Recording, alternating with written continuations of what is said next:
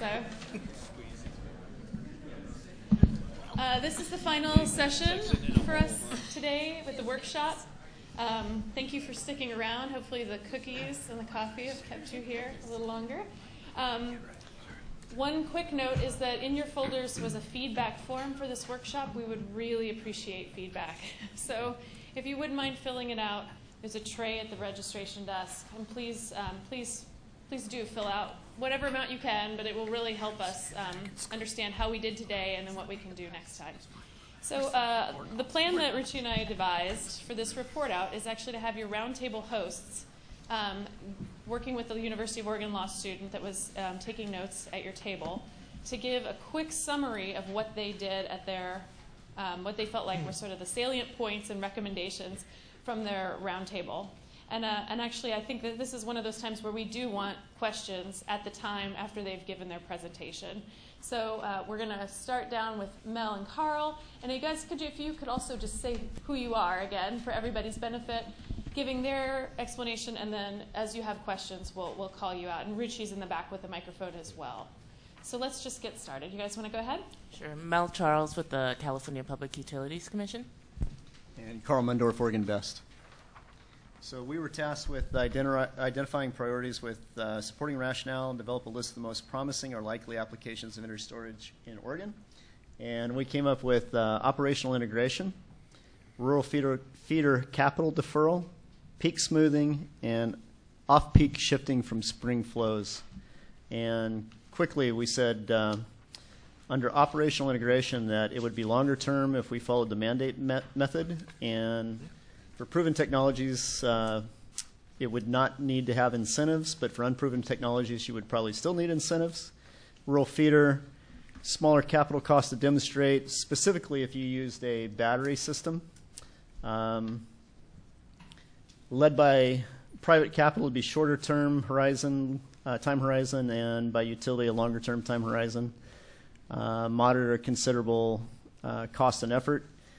On peak smoothing, if you did 100 megawatts of water heater storage, for example, then you're probably just looking at a code and standards change, and probably easy to implement, and probably a short time horizon. And then off-peak in the spring, we thought that if you looked at underground aquifer, compressed air, then it'd be a considerable cost and effort, but probably less here than elsewhere in the country in implementation and time horizon. That was the summary.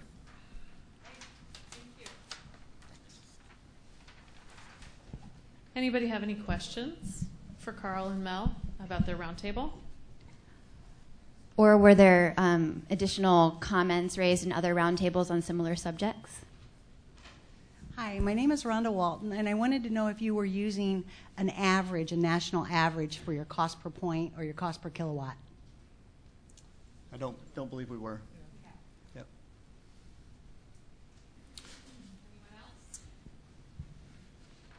Well, can I ask? Yes, I think that's a good idea. Was there any in these applications that were specific Pacific Northwest and would be uniquely different than, say, California or East Coast?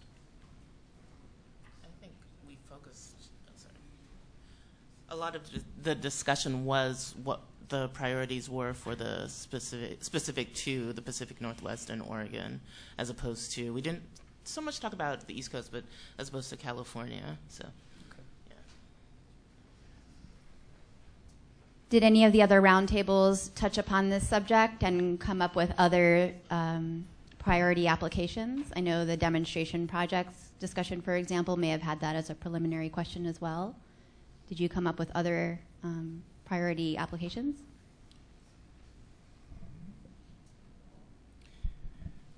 Yeah. Are we shifting to our? Are we going to this? No. This is the moment of Q&A for panel, roundtable one. But if it touches upon your subject. So,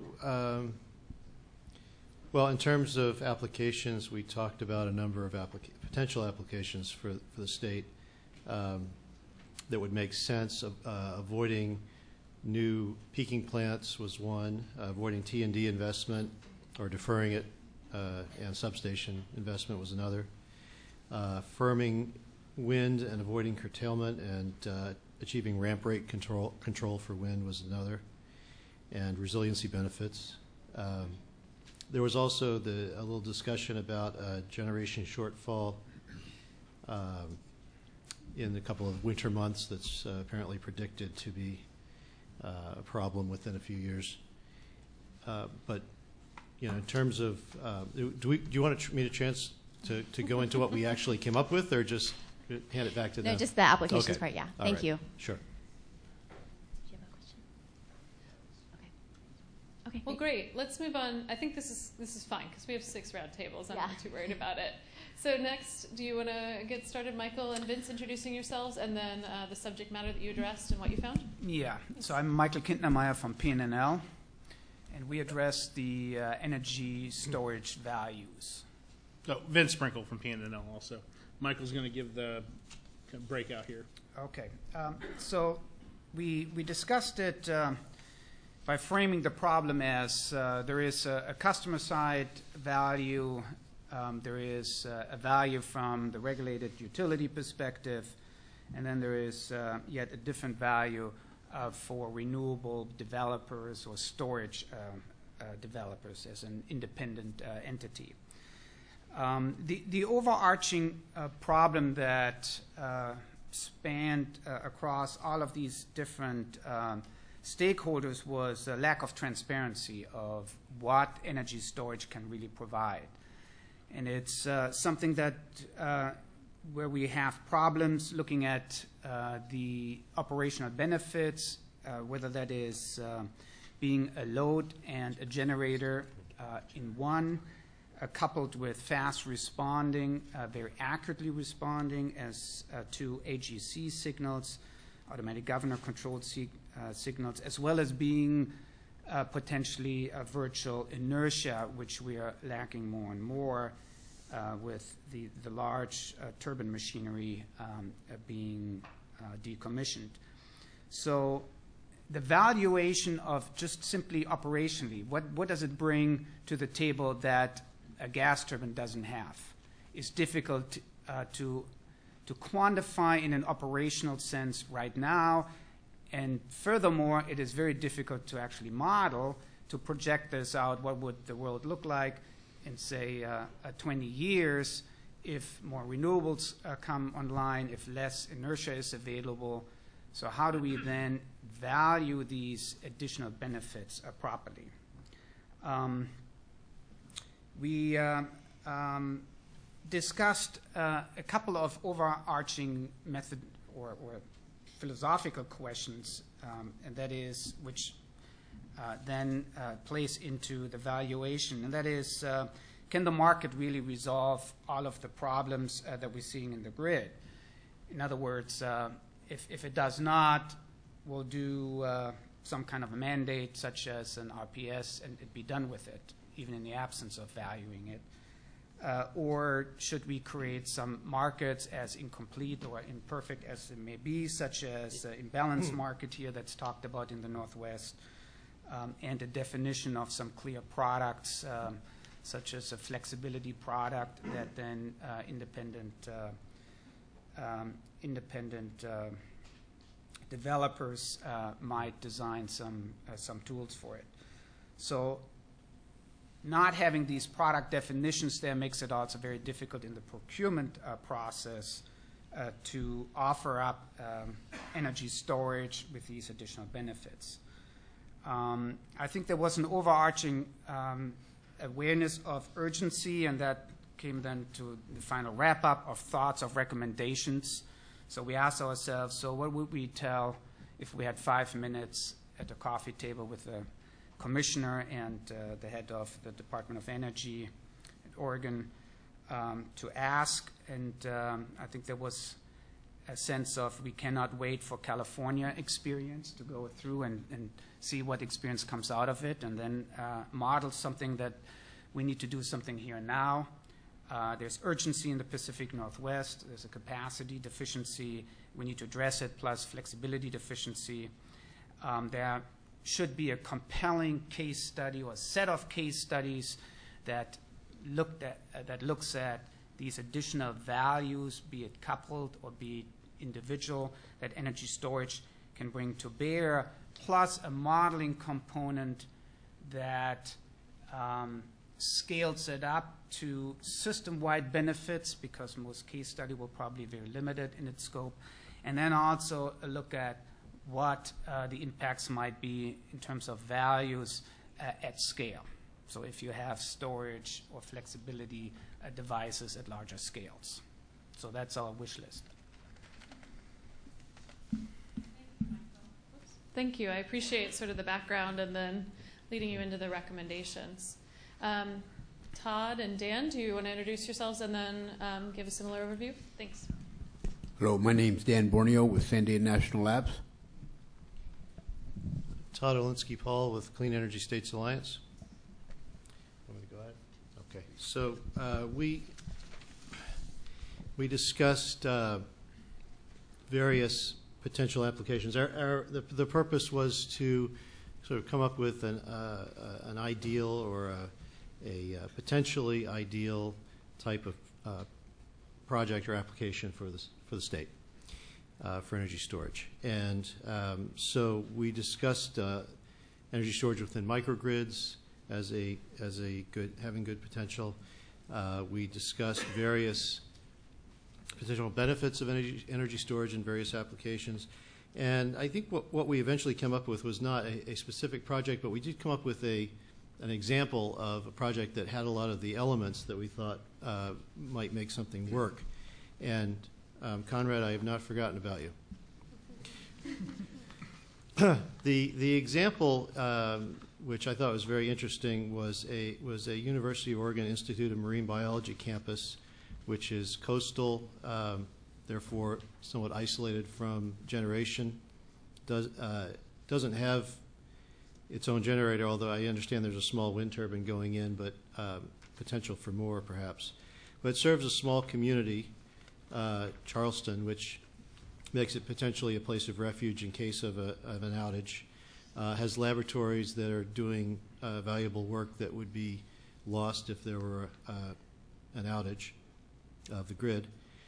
Also, there are nearby fish processing plants, as I understand it, that could potentially provide some fuel for digesters or potentially be tied into a microgrid.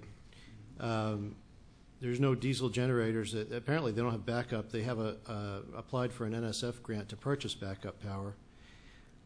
They're also developing a museum, which is interesting. So we thought that some next steps for a project like that would be to look at what is their load, what is their peak, is there potential for more on-site renewable generation, are there existing power quality issues at the lab, and is there a potential for resiliency benefit plus added value streams? The overall sort of overarching takeaway, I think, for a lot of this this workshop is that you're probably not going to justify an energy storage project with a single benefit. You need to stack benefits and value streams for a project, and so resiliency is an excellent benefit. It's very hard to put a price on until it is too late, and then you have a price that it's too late to do anything about. But in addition to resiliency, you need other value streams. So, are there opportunities for storage paired with renewables and some other kind of perhaps small dispatchable generation to provide additional streams that could be stacked? So that was sort of the example. I think another thing to sort of keep in mind is that this kind of a plan would be justifiable perhaps where there's no natural gas availability, and again, coastal location, as I understand it, there isn't. Where there is, you'd probably look at CHP or something like that for a lot of these benefits. And so I should also add that Conrad has an excellent proposal for remotely controlling everyone's water heaters, and we discussed that as well. It's not I'm not sold, but I think it's a very interesting proposal, and I'd like to hear more about it. Sorry. Thanks, Todd. I appreciate that. Richie, do you feel like you want to go to questions from the audience, or do you want to just keep moving ahead? Pause and see if there's any questions on either, the value streams or demonstration projects. Mm-hmm. Thanks. Just a few minutes ago, you mentioned the the need to combine different value streams.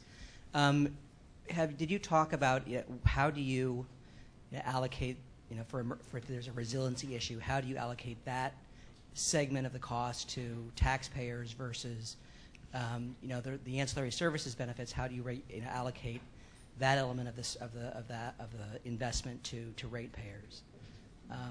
Where is that conversation going to take place? And I don't think you have the answer, but we need to get it someday. Yeah. Oh, Henry Tillman, Tillman Associates. So that conversation would take place with the project development, and when you're doing your finances, and hopefully, with the project team. I think those are very hard questions, and it would be case specific of how you're going to justify those costs and where you're going to recover them from.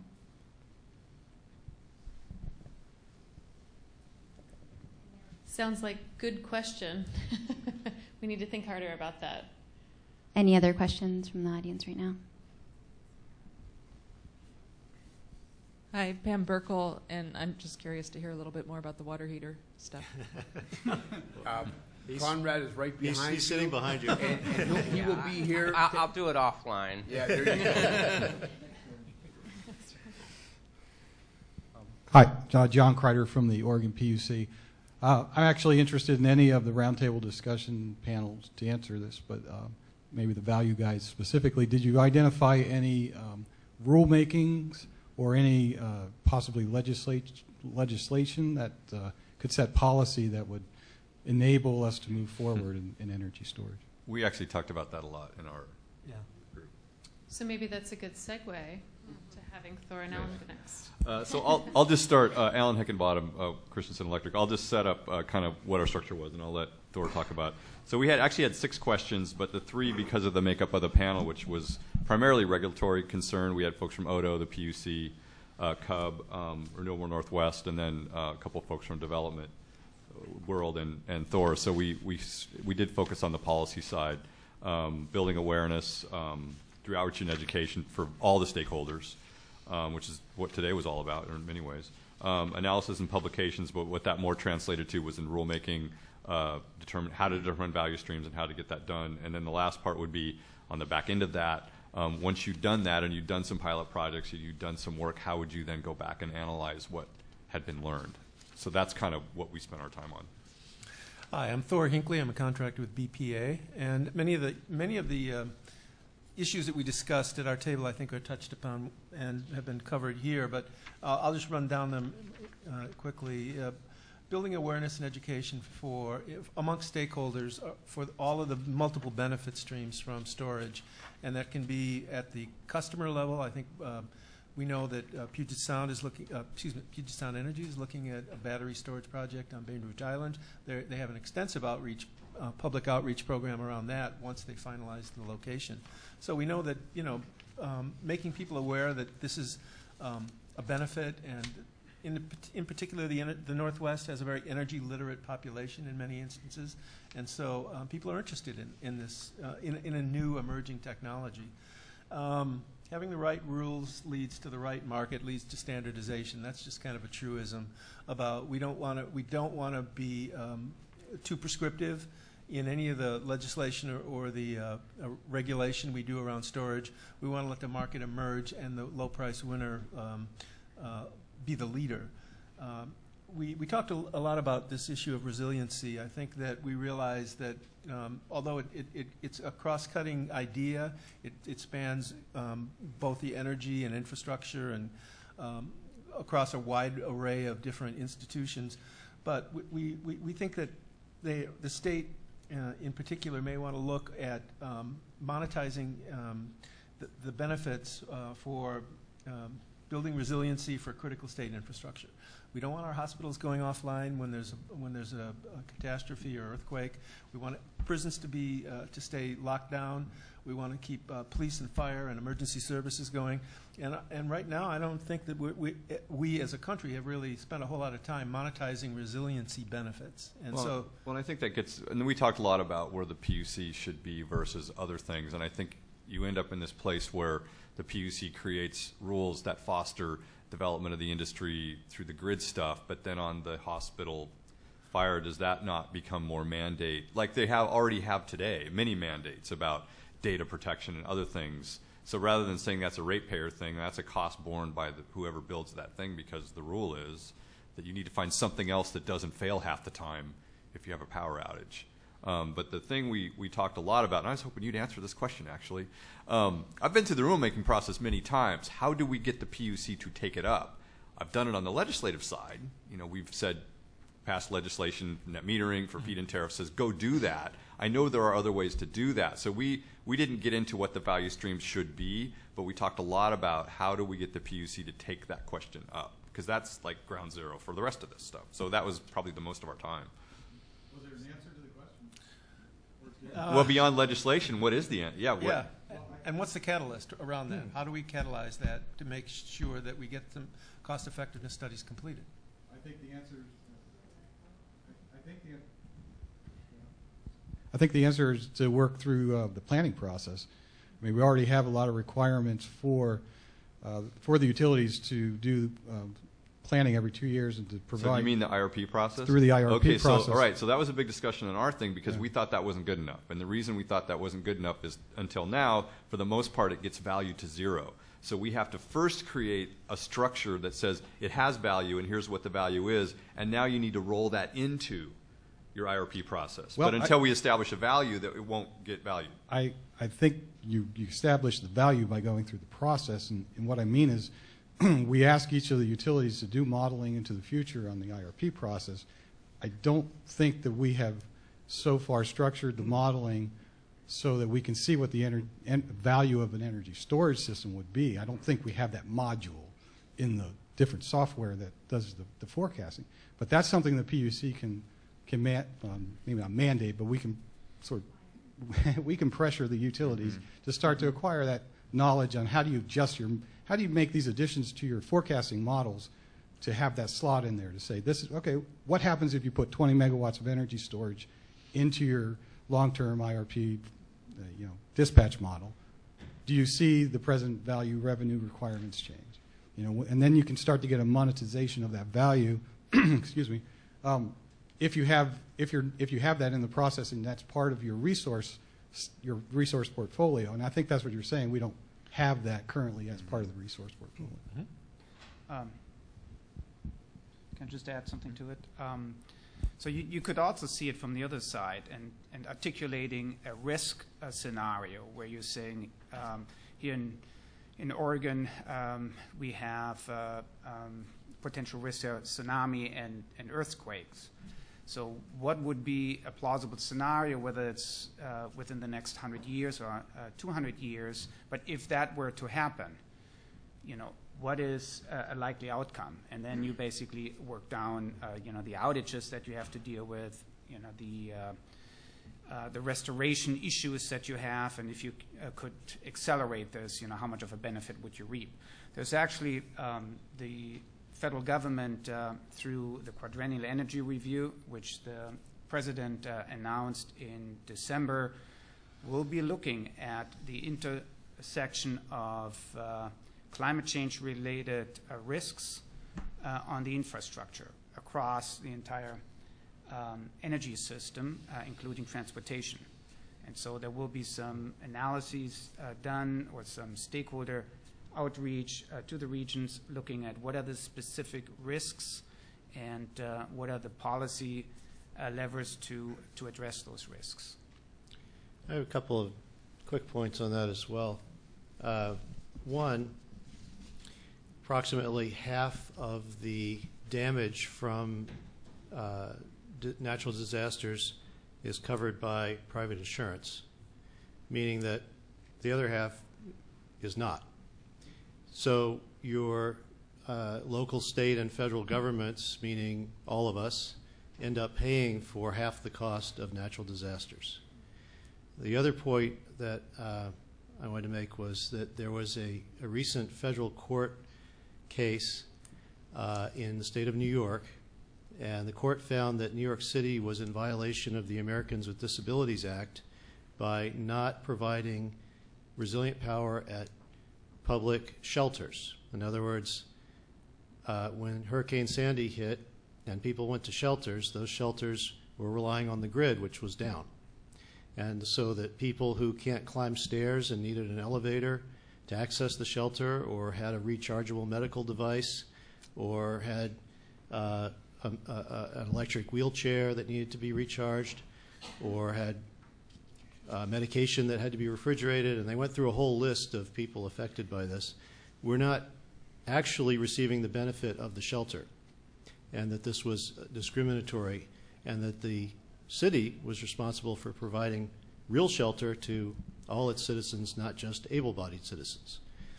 If that's upheld, I don't know, I expect it'll probably be challenged, then that puts some real expectation on municipalities to up their game when it comes to preparing for disasters in terms of providing resilient power. Thanks for that, Todd. I think some folks in the room, I don't know, is Roger here or Carmen, or they may have left by now, but we did have some emergency service folks that work for the state government and work for the local governments that have developed energy assurance plans. And so while the IRP may be limited, there are other, the commission also has jurisdiction over the function, the ESF for energy for the state. So there are other venues in which we can take this up that may not be traditional. So I want to encourage you to continue to share these questions and concerns, and know that there are other venues that may exist to you that you're just not aware of yet. Thor, did you finish your list? I did. Yeah. Is there anything else that you wanted to contribute about your table? No, I think we'll wait for the question and answer session. Okay. Further questions. Okay, well, let's move on to, do you want Jason and Tom, you want to introduce yourselves and your table? Yeah, I'm Jason Ziskowski, and this is Tom Melling. And our roundtable topic was seamless integration into utility systems. And the main goal was to identify opportunities and suggested solutions to overcome technical challenges. The first thing we came up with was standards for the battery energy storage systems, number one, and how the components of the systems communicate, and then number two, to standardize the electrical interconnections between them, things like what's a allowable amount of ripple on the DC side for the batteries and the PCSs to be able to work together. The second thing was standardization for communications up to the utility, and not just for the utility that may own and primarily operate the asset, but Lee Hill from BPA brought up a good point on also having some sort of standardized communication between the utility and its balancing authority, so that balancing authority also has the ability to leverage the asset, and that also then becomes another value stream for the utility that owns the asset. So I thought that was a real good point there. And you know, if someone like Bonneville Power Administration has to do this with multiple utilities and there's not a standardized way to do it, that becomes a big burden for them to, you know, figure out multiple different ways to do that. Another point was for utility engineers and folks in the utility industry to stay involved in the standards committees. I think that was something that, 10, 20 years ago and before, utility engineers were very involved in their IEEE standards committees. But today, utilities don't put as big an emphasis on that. We got less training, more capital projects to do, and so instead of focusing on those standard organizations, we're just trying to get our work done. But if we just got vendors sitting in those standard organizations, they're going to give us what they want to give us, and we're not really going to have the opportunity to influence that. So I think that's a real good point there. And then also for the utility commissions, not just to push for the deployment of energy storage, say in megawatts, but also to push standardization in these energy storage systems. I think they have the ability to do that, and then also to push for, you know, what are the control systems that are going to be implemented to really leverage the assets? Because at the end of the day, you can put as many assets as you want out there, but if you don't have a optimization system to really optimize the use of those assets across your whole grid, you're not going to realize the total value, and I think that's really important, especially when you look at, you know, California putting out like 1.3 gigawatts. That's a lot of energy storage, and a lot of money that's going to be invested by ratepayers. So you really want that to be utilized to maximize that. And then the last thing was to just continue having discussions as we did today. I think everyone found this very useful. I know I've been to other conferences and get-togethers on energy storage, but I think this was a very interactive forum that really allowed us to get to the heart of a lot of issues and discuss a lot of important things.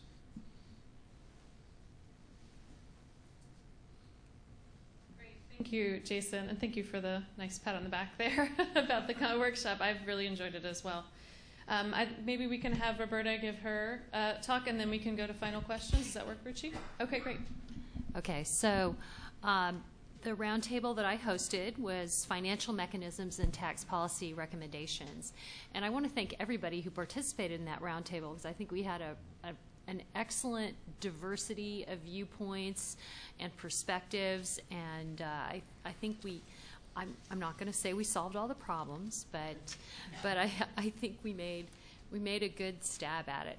So after talking about more specific things, we ultimately came to the conclusion that we really need to think about, well, what is the overall goal for having energy storage to begin with?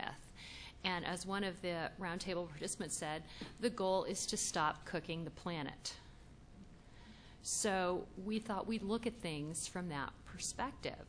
As a sub-goal, we talked about how energy storage and generation and distribution and transmission are all, a lot of times they're siloed, and we think of those in isolation, but we really need to take a systemic view of the whole energy system and what can energy storage do in terms of the whole energy system.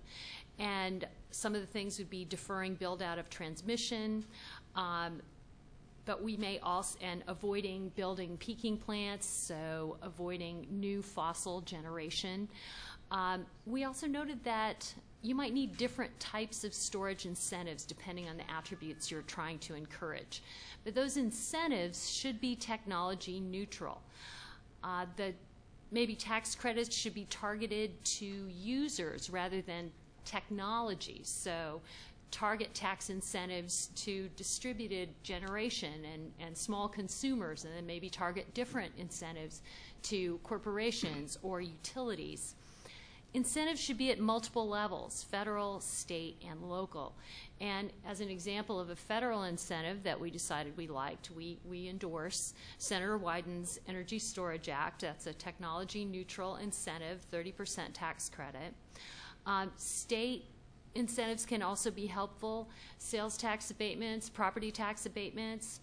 And at the local or maybe utility level, a more targeted one, and this goes to the resiliency point that several of the roundtables were focusing on, would be to create an incentive to replace diesel generation with energy storage instead. We noted that, and this goes to some of the valuation points that the other roundtables were making, that energy storage really is subject to a number of different pricing failures.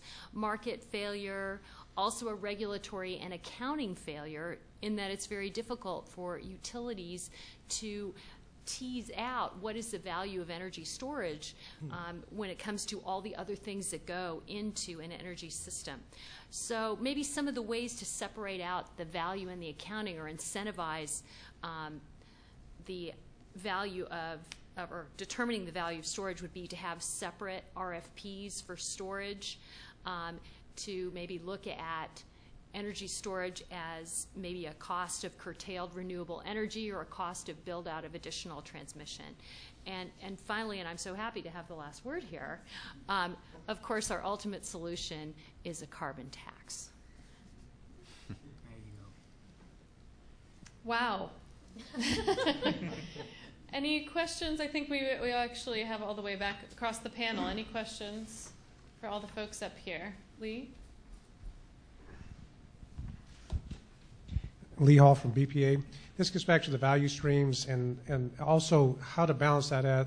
So two comments. One is, I heard back here from, is then who gets charged for the use of that for their purposes? So, for example, to be very brief, BPA has 3 basic rates, one for transmission, one for power to our preference customers, and the other for integrating renewables or integration rate on the transmission system, which essentially is what independent power producers like wind farms pay to be on the system. So if we have an energy storage solution, we have to figure out from a BPA perspective at least who uses it and when, and then allocate those costs. That's pretty complicated. I'm not saying it can't be done, but that's one of the challenges. Along the same lines, when we say value streams, it's terrific. And in fact, we're thinking about the same things to ancillary services, offset of transmission or offset of capital costs, all the things that have been described. The question then becomes, how do you, for example, if I'm asking a utility to create an energy storage project, when do they get to use it, and when does BPA get to use it, and how do you deconflict that, again, associated with the value stream? Do I get to use it half the time, and therefore I pay for half the cost? How does that work? So there's another layer of complexity, and I associate this with demand response and energy storage, which you've heard me talk about before, how to integrate those those multiple value streams. I think there's great prospect, but those are the devil's in the details about how you allocate costs, how do you allocate its use, and I would suggest let's start out with the simple uses and the most defined uses first and build on that kind of on a building block approach, not swing for the fences right at first. But I agree with everything that's been said. Thanks, Lee. Did you have a question that you wanted someone to answer? Or? No, I just wanted to say that. Just recognize there's a level of complexity here that needs to be dived into when multiple layers in the user's matrix, ISO or a BPA, a regional authority, any kind, and then taps into, even goes to the consumer level. What about a consumer who wants to use that battery at their house, maybe a 2 or 3 or 4 kW battery, and they say, no, I don't want to sell that to the utility. I want to use it for my purposes.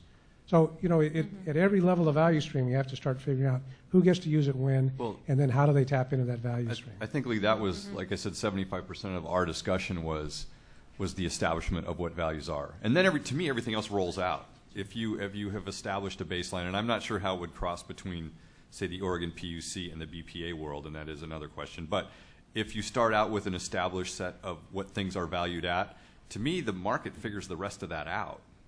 But until you know what things are worth, where do you start?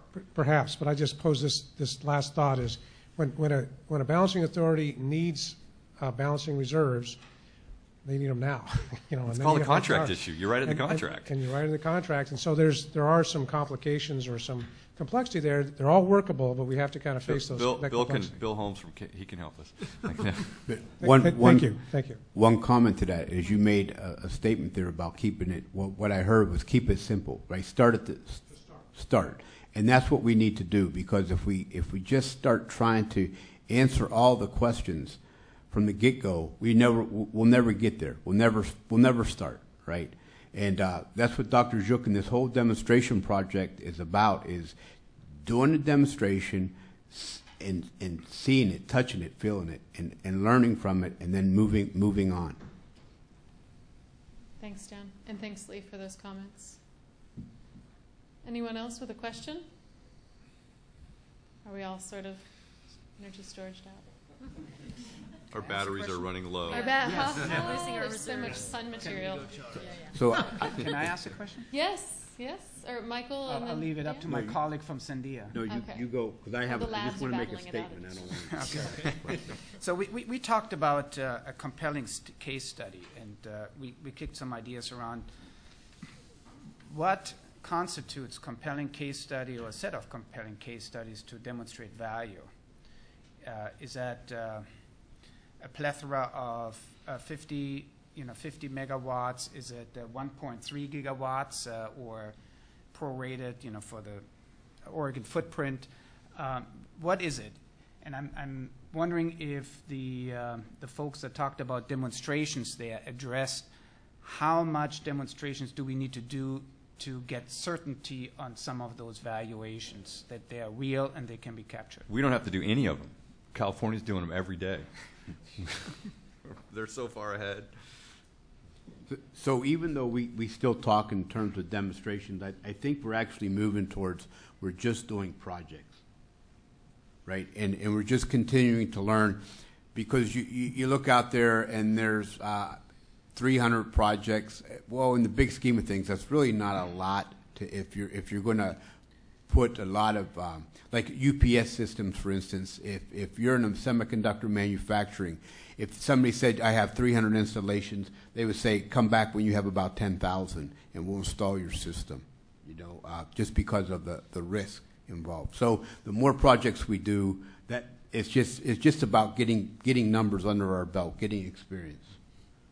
But I mean, I guess my point was that there are going to be so many projects going in the next couple of years that we will have. There'll be a lot of data for us to access. Well, let me be then the if devil's they'll advocate. give it to us. Well, and I think a lot of people brought up in ours that the need for transparency. So the transparency of that complex system. So as I'm trying to determine the values, multiple value streams, can I capture all that? And so that becomes a key issue there. Is can that get out there so everyone can figure out where it is? Great. So let me just ask the question: if California does it, is there a need in Oregon to do its own demonstration projects, or could we basically just sit at the sideline, wait for that experience to play out, and then learn from it? Well, we'll have to do a little bit of our own, but I spent most of my time up until now in the solar industry, and 90% of what we needed to know to go to business was determined in California in the previous 5 years. And yes, we needed to tune it to some Northwest things, but California, through the CEC and the mandates they had around solar, they really built all the standards that we use in the solar industry today. And yes, we had to make some adjustments, but they built so much of what we rely on. Yes, Praveen?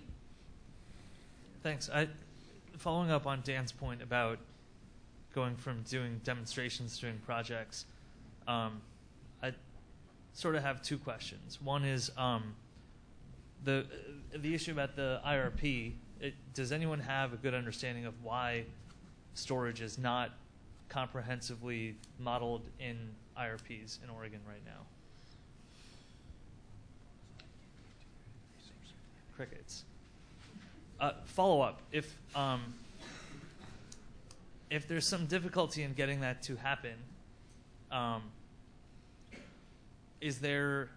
would the state fund one of these brilliant national labs or even a couple of states could get together and do this and say, run a model with these regional balancing authorities represented, peel through everyone's latest IRP and say, of all the capacity resources, or peel through the council's plan, say you're going to do 25%, 50%, and 100% instead of gas turbines, doing energy storage instead, and just say, okay, here's the benefits analysis. Could we do that? Who's going to sign up to fund that? What, Praveen? I think with all the successful projects you got going on, that we could just get your data and just kind of figure it out from there. Well, no, I'm talking about like a system modeling benefit study. I mean, Michael's done a bunch of these. Your colleagues, Jim Ellison's done a bunch at Sandia. NREL does them all the time. Is there enough interest now in the region that someone could just whatever millions someone was going to pay for one of these demonstration projects, and there have been millions and millions poured into that of customer and taxpayer money. You put a couple $100,000 towards one of these studies, and then have kind of a bulletproof rationale for saying, yes, this has to now be in planning and procurements. Or find out it's not valuable and stop talking about it. Yeah, Praveen, right? that was a huge part of our discussion, and I think the reason that you heard silence when you asked your first question is I think we all have opinions, but it's a mixed crowd. So the second one is back to the PUC question. Maybe it's not a rulemaking, but it was. You don't want the utilities funding that study probably any more than you want a storage company funding that study. So how do we find the right third party or mix of third parties to do that? So maybe rather than a rule, maybe that's the right question, but something that allows us to roll vetted, as clean a data as we can into that process. But you're right. That was most of what we talked about. How do you get to that? How do you fund that? And the PUC seemed like the right place, but how do we get them to go do it? Tom, did you have a comment? Well, I guess I had a question that was a follow-up to Praveen's first question, which is we have seen in the state of Washington reluctance by IOUs to go forward with energy storage because they're unsure if it's going to be rate-based. And to what extent can the PUC give some guidance as to when it will be rate-based? Because that's a big unknown, and they have to move forward and do the storage project and then apply and see if they can get a rate base. It seems like it's a bit of a backwards process. Can I? We had exactly this discussion there with the California Public Utilities Commission. It's just too bad that Mel has left already. This very question was put in front of the IOUs in California, and they did not agree of having a uniform framework for the IRP process for distribution systems investments to move forward. Each utility company had their own tool sets and felt comfortable that they can be modified and enhanced to address energy storage. They did recognize that the tools are incomplete and work needs to be done. But there was not the appetite for coming together, nor was there of guidance from the CPUC to suggest that they ought to. You know, I really value this conversation, actually. Sometimes the interplay between panelists is where we get the most meat. And I just want to maybe wrap it up, but also explain that we listened today, and we have notes, we have detailed notes, I think, from our law students on a lot of the concepts. And of course, we're listening today to the panelists, and we're going to take those back, and Ruchi and I are going to find a way to make sure that that information comes out as outcomes from this workshop. So I'm really grateful to hear all of the ideas that you've put together in your roundtables. Could everyone join me in thanking the roundtable hosts?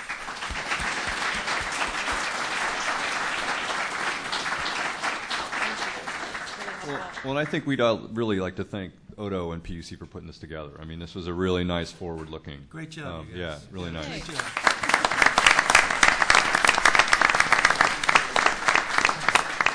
And we're all looking forward to the Oregon RFP for energy storage project. There you go.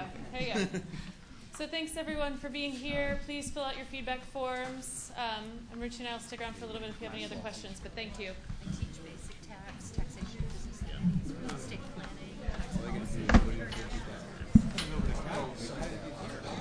I got to play my daughter's. Well, they're doing a 3 or 4. So she's playing. They're doing a portion of Kill a Mockingbird. This is at Harvard School, and she got the part of Scout, so she's got the big part. Oh yeah. Yeah, so she's pretty excited. So yeah, I have to go. Thanks, Ruchi. Yeah, great job. Yeah, thank you. Thank you. We don't care. I'll drop in no. Thank you, Ruchi doesn't have All right, see you soon. Yeah, get a hold of me. I want to talk. Congratulations.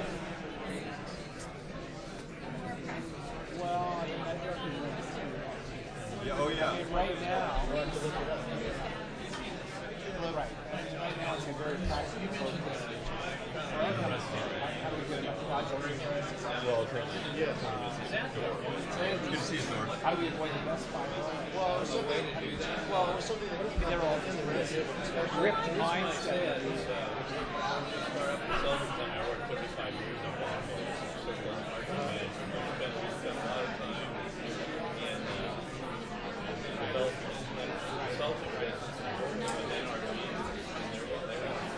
So I'll leave you a thought. So I was inspired by our CEO. The reason why I joined Mike is we had a really interesting thought.